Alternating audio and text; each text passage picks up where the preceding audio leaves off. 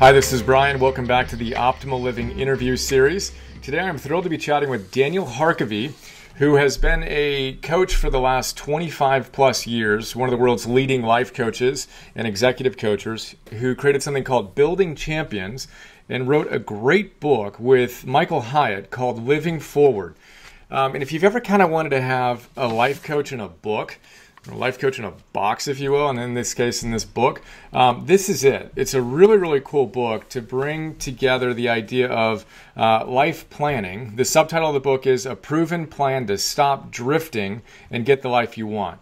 It's a short book, but it's challenging, it's insightful, it's awesome, and it's also a really practical guide to figuring out your life's plan. So we're going to talk about some of my favorite big ideas. Daniel, I really appreciate you taking the time and super excited to chat. It's great to be with you, Brian. Thanks for having me. Well, let's start at the top. I always like to kind of get a sense of living forward. What was your thought process when you decided to name the book Living Forward? That's an actual big question, because I think we spent more time with both of our teams, the team here at Building Champions and then the team over at Hyatt's crew, with our agent and our publisher. We probably spent more time on the title than we did the content of the book. I mean, we had probably 30 different names. And Michael would probably tell you he had one name that he liked better. I had one name that I liked better. And I think this is where we all just kind of said, okay, this is it. We all agree. So, living forward, really what it's about understanding that each and every day we have the opportunity to make intentional decisions, proactive decisions that will enable us to be who we want to be and to add value in all areas of our life that are truly most important to us. But that requires some intentional thinking. It requires something that very few people will do, which is actually stop and reflect on and assess where you're at in life. So, living forward with that subtitle, A Proven Plan to Stop Drifting and Get the Life You Want, it's exactly what this book is all about, and it's what you can have should you not only read the book, but then follow through and do what's recommended in it. Yep, I love it. Let's start with what living forward is not. Let's start with drifting. Tell us what drifting is. So as an executive coach, a guy who's now going to be 52 years old, and I've been doing this for more than 20 years, what I'm very well aware of is that most of us kind of go through life reacting. And what we do is we react to the tyranny of the urgent. We react to what's most important. Most people put their energy in the majority of their planning and their focus into just two areas of their life. I like to call these areas accounts. And what you see is people totally pouring into their professional account. They spend so many hours preparing for, planning, investing, and working on their career. And I am not opposed to that at all. I think we should work and strive for excellence in everything we do. The second account that people will focus on is their financial account. And they'll do so because their financial account is what enables them to acquire what they want, what they need, etc. So you have people putting a whole bunch of energy into these two areas of their life, and in so doing, they neglect the other areas of their life. They give their marriage, their health, their parenting, their friendships, their hobbies. They give all of those areas, oftentimes, their leftovers.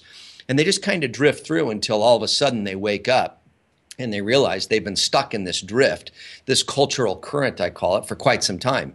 And they wind up at a destination they don't like. And that can look like, you're at the ER room with some chest pains, or it can look like you're in a pretty gnarly, burly fight with your spouse and an attorney trying to separate things that were at one time one. And it can look like counseling for challenges that blow your mind with your kiddos.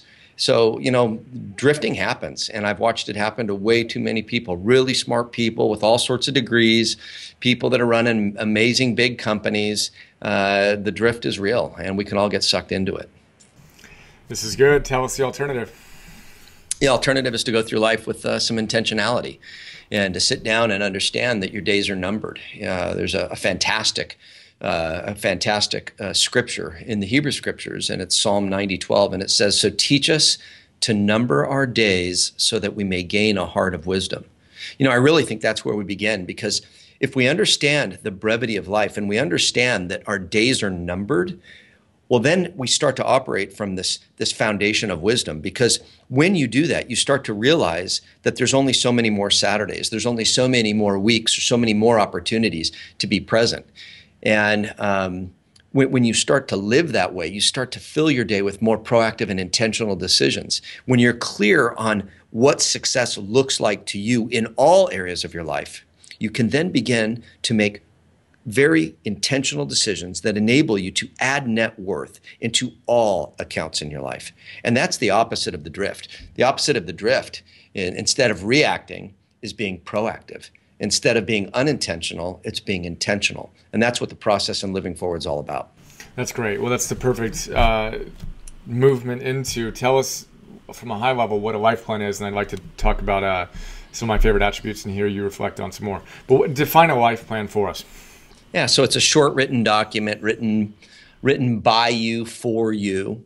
It helps you to identify all of the accounts in your life, the different relationships in your life, areas of your life that are truly most important. It helps you to assess where you are today in comparison to where you'd like to be at some point in the future. And then it equips you to understand what habits or routines you can fill your days and your weeks with in order to move from today's current reality to where you'd like to be at some point in the future. So a life plan will encompass every aspect of your life that's truly most important, and it will act as a GPS for you, helping you to see where it is you want to wind up in each of these accounts at some later point. The one thing that some people might be thinking right now is that, you can't plan everything out. There's no guarantee. And whether you're going to ask that or not, I want to address that, if that's cool. Let's do it. Yeah, because putting a life plan together doesn't mean you're going to arrive at every one of these destinations. But what it does mean is that you're going to stack the odds in your favor, and you're going to be more in control of what you fill your day with, so that no matter what comes your way, you'll be best prepared to respond in the best way instead of being caught off guard. So again, it's this whole intentional living. And what I've seen is that if you'll take the time to put the life plan together, what you'll see, regardless of what comes your way, is that you can move through it, move forward, live forward with intentionality, and that's a really good way to live. Yeah, no doubt. And you use the phrase GPS, or the acronym, I suppose, for the life GPS that you talk about in the book. I think that's such a great metaphor for what the life plan does for us, kind of that compass, and even more powerful, the GPS. Tell us about the three aspects of the GPS that you walk through in the book. So what we talk about is, whenever you're going to go on a trip, the first thing you're going to do is you're going to put that destination in.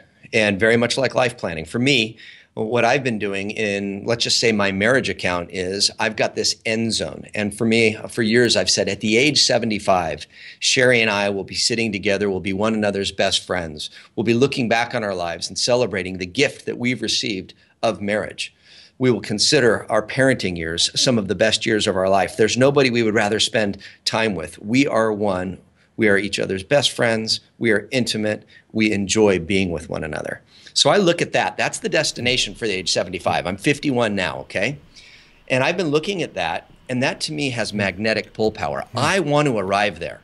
I want to be that guy that's still having a blast with his bride. There's intimacy, there's fun, there's awesomeness. And if I can see something, a destination that has a lot of pull power, well, that then helps me to change my thinking so that I don't make decisions out of emotion between here and there. So that's the first thing you do when you're setting a GPS, is you set that destination. The second thing you do is you put your entry point, your starting point, which is today. Where's my current reality? You take inventory of where you're at in your marriage. You take inventory of what the relationship's like. And then, just like with the GPS, you're now going to look for the steps to take to go from current reality to future state. How do you go from your place of origin to that destination? And that's the exact same thing that you do with the life plan, is say, hey, here's current reality. This is where I want to go. You add another piece to it, a few more pieces, which we can talk about later. But the main thing is that you then identify the steps that you're going to take. So it's dates every Monday afternoon. It's overnight getaways every month. It's the last 30 minutes, eye to eye, ear to ear, connecting, reflecting. No work papers, no interruptions, just pouring into her. It's some specific things that you can repeat over and over again to add net worth into that account with intentionality. It's not something you do if you feel like it. You do it because you know it's right, because you've got a destination that you want to get to. And that's a quick overview. That's amazing. So was that a verbatim recap of your destination as you defined it in your life plan? Yeah, I mean, that's pretty much it. It's spot on. I've been reading that for many a years. We've been married for 28 years next month. And yeah, I've been reading that for a good long time, and she truly is. She's my best friend, man. There's nobody better than her. Right on. And then I want to talk about pull power, which was the next idea I wanted to talk about. Before we get there, how many accounts do you have? That's a great question. I don't know. I've got 4 kids. I'd have to look, but I probably have to have 13 or 14 accounts. Okay, what was the minimum too? Because that was one of the things I was thinking about as I was getting ready to... There's no minimum. You know what? We say that most life plans are going to have somewhere between, maybe 8 and 15 accounts. But here's the thing that can throw that off tilt. I have buddies that have 8 kids, all right? So if you follow my instruction, you're going to have an account for every kid. Yep. Because they're each individuals. So you'll have one family account, but then you'll have an account for each kid. So I wouldn't get hung up on that. Here's some accounts, and in the life planning tool, the Living Forward tool that we give to you as just a freebie with the book, we'll walk you through how to do it, and we'll give you the examples. You're going to have. And you pick and choose. Me, a married man, I've got a marriage account, I've got a health account, I have a faith account, I have a family account, I have a sanity account, I have accounts for each of my kids, I have account for my finances, account for my career, account for my ministry charity, I have account for my siblings and extended family, account for my buddies, and that's it. And then I've got accounts for some of the different kids that have lived with us. So. Amazing. Yeah, and you got to have an account for your hobbies. I'm looking at a sweet, huge board in Daniel's office right now. So my hunch is you got an account for that as well to stay as that's my sanity account. That's the sanity. Okay. Yeah, sanity. So I've got to be in the water or on the snow or on the concrete writing something every week. I've got to be, surfing, snowboarding, or. Well, your energy is palpable. I love it. And it's funny, too, because you remind me of my friend and another favorite writer, Robin Sharma. The energy right now of just that. I was listening to him, and I literally just wanted to stand up and give him like a round of applause. Like, oh, that's so good. I was getting so fired up. This is good. Let's go back to pull power. We're talking about the GPS. You start with the destination. You start with something that just fires you up. I love the way you describe it as pull power. Tell us about that, please.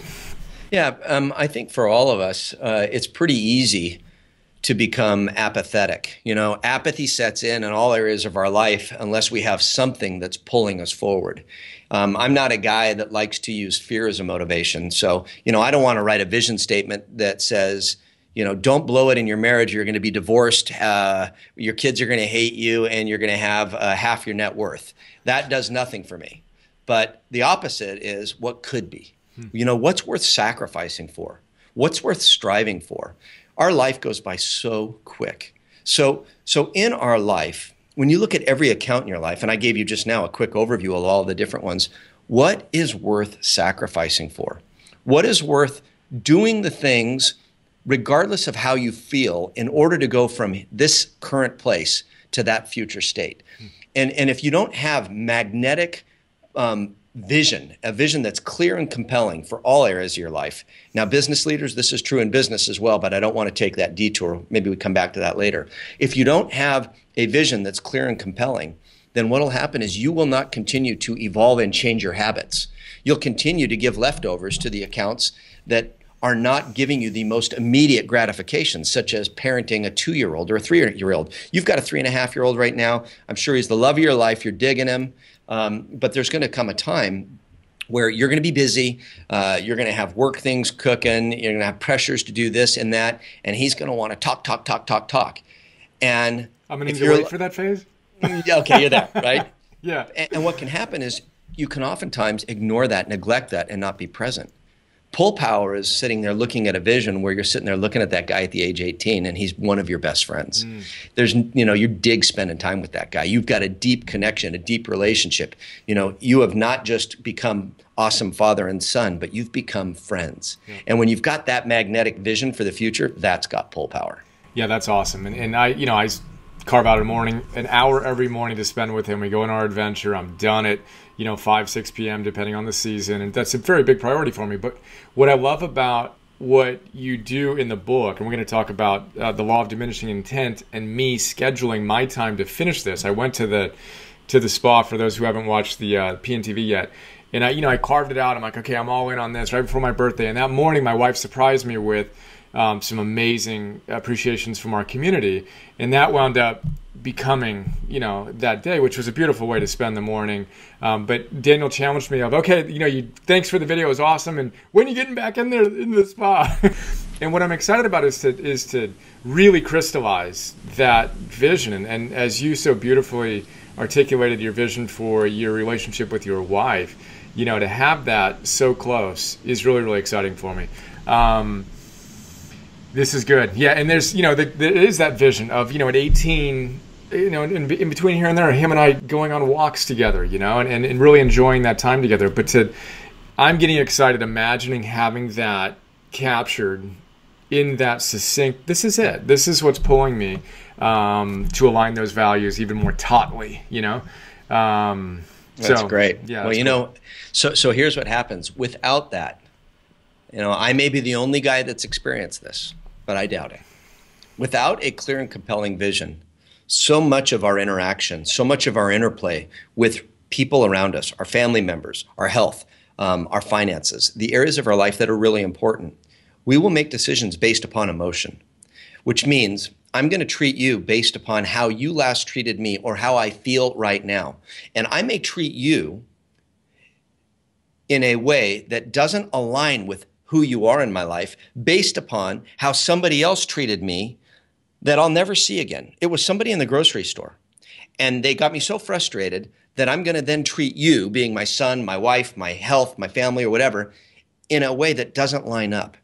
So by having that clear vision, by having that pull power, I can automatically shift and go, wait, that was that. This has nothing to do with it. Okay, I'm talking to you. I'm with you. This is where we're headed. This is my purpose in your life. This is, how I move forward with you. And what you're going to do is you're going to live a life that has a lot less regrets in it. A lot less regrets. And I think that's one of the saddest things, working with guys and gals that I get to work with, guys that are maybe 10, 20, 30 years older than me, which I've had the privilege of working with. And I think what's heartbreaking is they've amassed immense fortune. They've done really, really well. But, they've got some regret. They've got some real regret because there was neglect in their early years. And they all say the same thing. Why didn't somebody introduce me to this when I was 20? Yeah. That's awesome. And not only the regret, but then the regret is the missed opportunity to truly optimize and actualize their potential within each of these different accounts and domains in their lives. Well, tell us your favorite idea in terms of and obviously you walk through this in the book, but tell us your favorite idea in terms of the implementation of the plan for any given account to actually, okay, this is my destination. We'll do the inventory of whether I'm showing up or not. Then how do you recommend we approach the actual navigation, if you will, toward that destination? Yeah, so I think, this is going to be different for everybody depending upon what chapter of life you're in and what account you're at. I think this is really a unique thing. So earlier you asked me to give you the overview on what a life plan is, and it's a short written plan by you for you. So I don't think there's a one size fits all. What I would say is look for a few things you can repeat over and over again. For years, when my kids were younger, I have kids now ranging in age from 26 down to 12. And the first pack of them were 26, they're 26, 24, 21. And when they were all younger, we would play low high at dinner every single night. And that was something that was in my life plan. Hey, what was the low of your day? What was the high of your day? Just to get really good, meaningful conversation around the dinner table. And now we play it more spontaneously with our younger one and the older ones that are still around.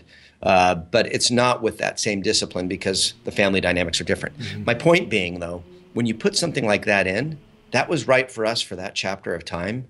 And it was really good.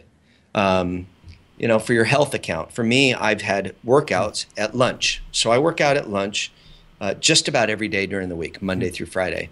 And that hasn't changed for more than 20 years. And it just does a whole bunch of good for me.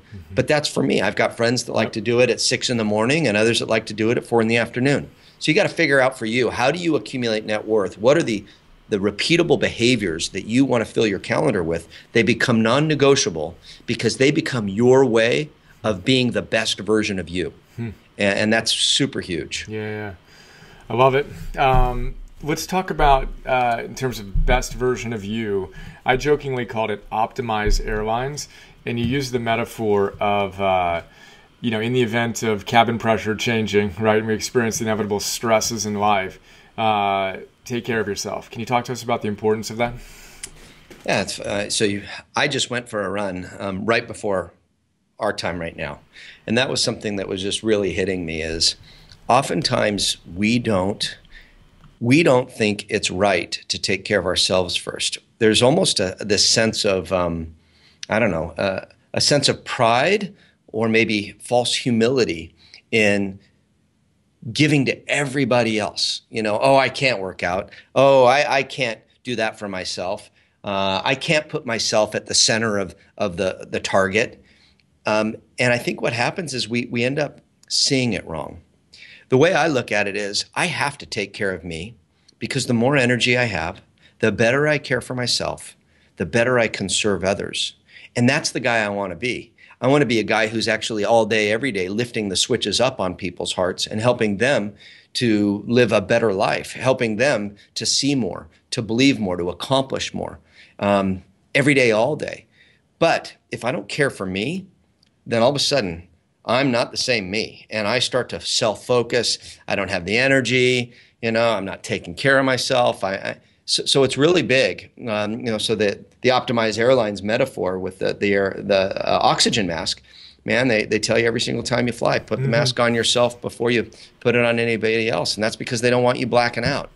And that's the same thing in life. Take care of yourself so you don't black out, so that you're there to be present and help other people. It's amazing that healthy level of self-focus to make sure we're plugged in paradoxically leads to a much less self-focused in the, I'm just not pulling it together and feeling good. And then I'm obsessing about myself rather than actually giving myself. So love that. And I love the way that you articulate it. And again, not, being silly about it, but just taking care of ourselves and being there and being plugged in. Here's the other idea I have in my thing that I want to flip over to you to see what we missed. Law of Diminishing Intent.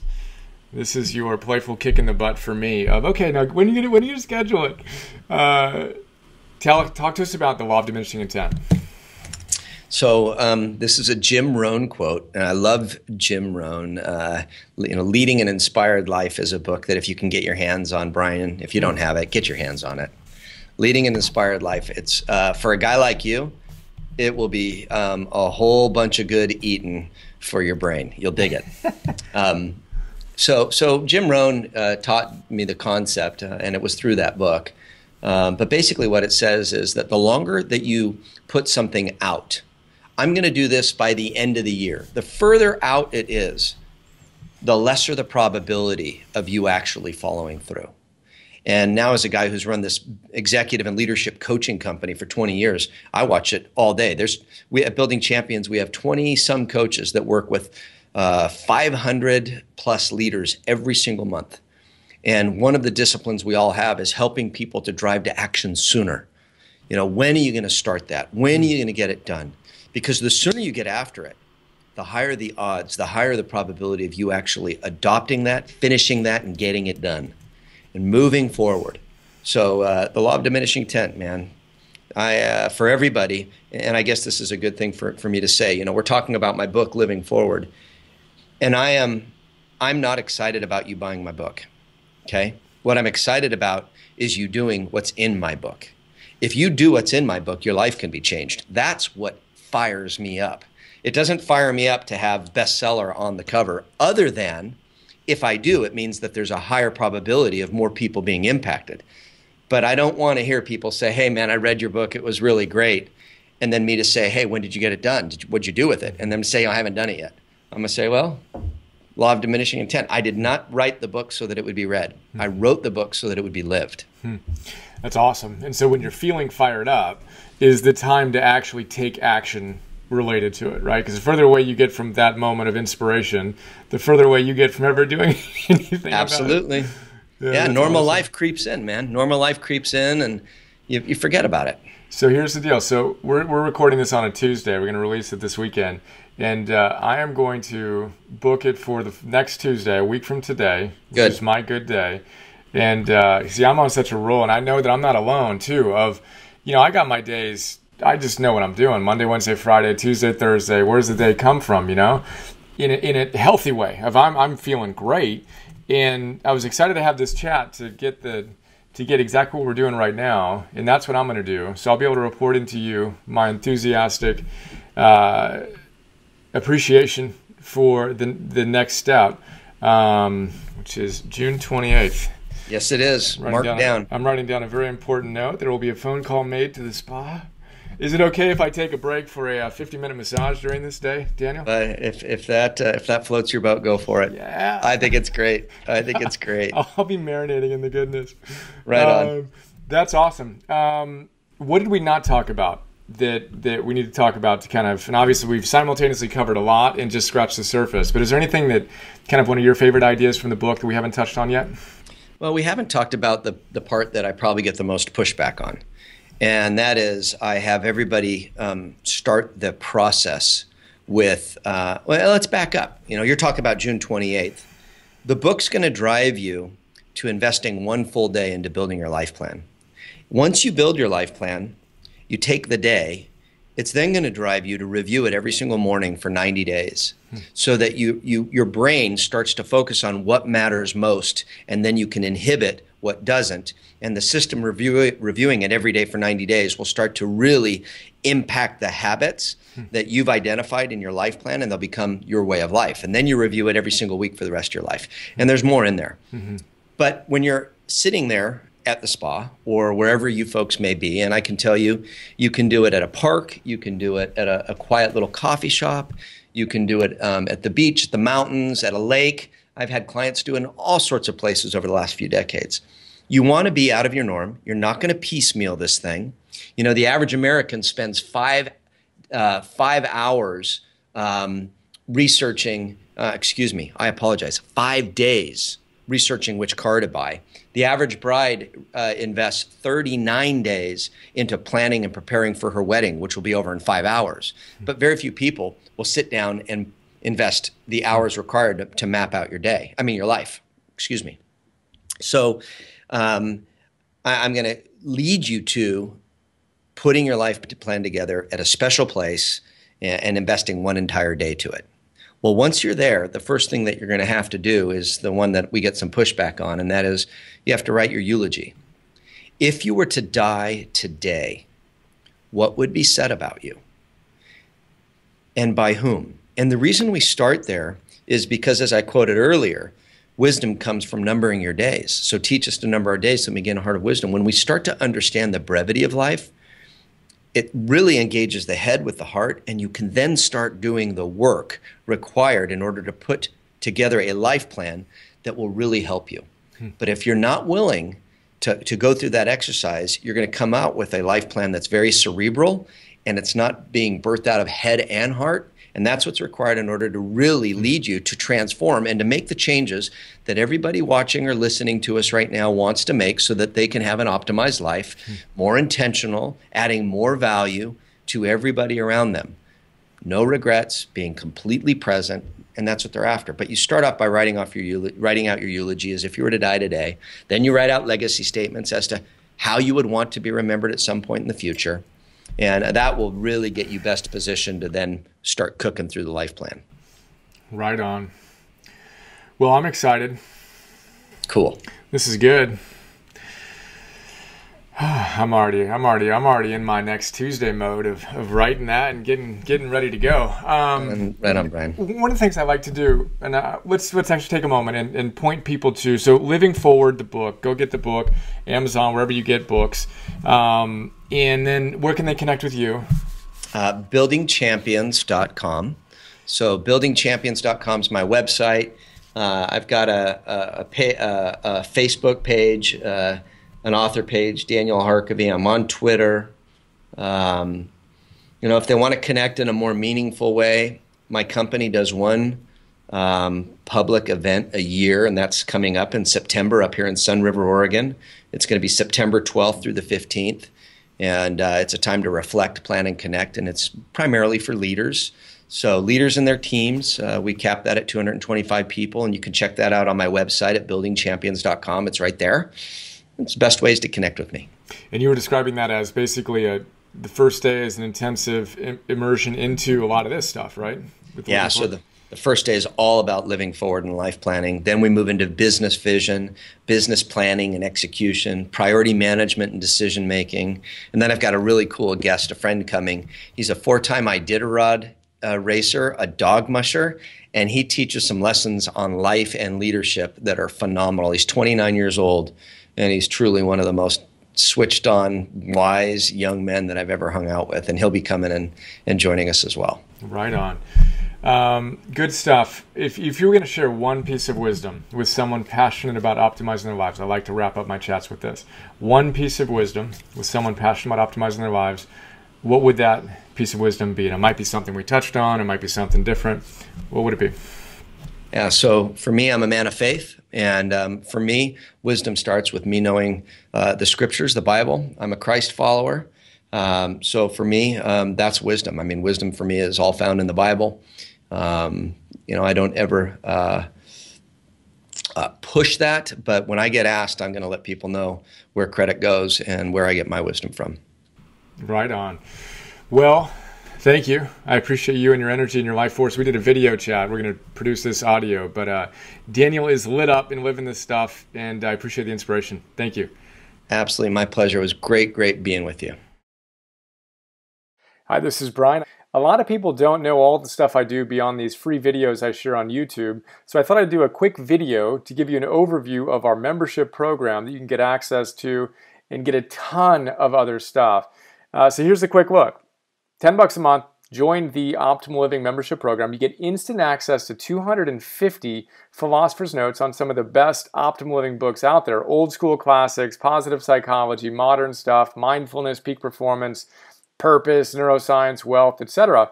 And what you may not know is that in addition to the PNTV episodes, I create PDFs on all of these great books. So 6-page PDFs. Let's take a look at one of them.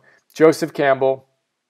You want to figure out how to live your hero's journey? Well, this is a great place to start. I basically pull out my favorite big ideas, riff on them, connect them to other books and other ideas, and help you apply this wisdom to your life today.